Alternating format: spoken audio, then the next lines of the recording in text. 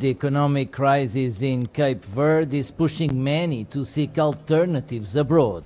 Former colonial power Portugal is seen as a viable alternative. We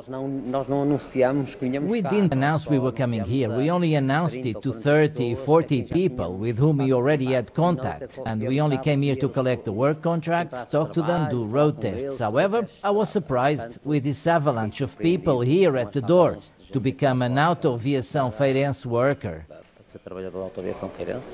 Valdemiro Tavares has a driving license for heavy vehicles. At the age of 50, low wages combined with a lack of employment opportunities have led him to seek new paths abroad.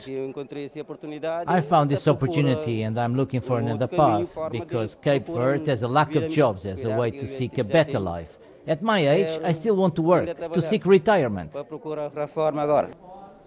Rising food prices, persistent lack of rain to feed agriculture and the population, and the lingering effects of the COVID-19 pandemic still affecting the country, many feel pushed to seek job opportunities away from home.